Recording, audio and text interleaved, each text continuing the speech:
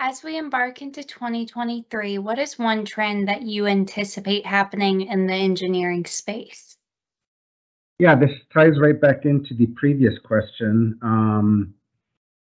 So MBD is model-based definition, and I'm seeing that a lot of machine shops and a lot of companies are really converting into model-based enterprises where they're really taking advantage of the reuse capabilities.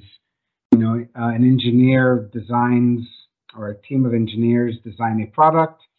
They determine all of the product and manufacturing information, PMI, and by using MBD, they are making their whole process that much more efficient because the product is defined once, the CAD model is the single source of truth, and yeah, it's saving a lot of time and making the businesses a whole lot more efficient in coming to market, as well as